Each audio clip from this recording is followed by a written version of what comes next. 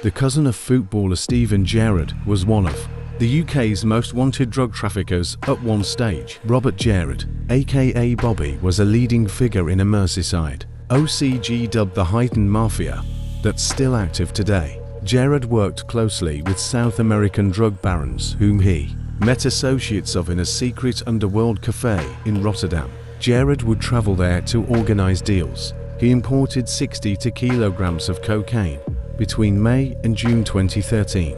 Gerrard hit toes and wasn't seen again until a few years later. The secret cafe known as Café De Ketel was open 18 hours a day to arrange international drug trafficking deals. It was only accessible by those deeply tied into the gangland. A buzzer system was used and only faces that were known could enter. Police raided it looking for Gerrard, but he wasn't there.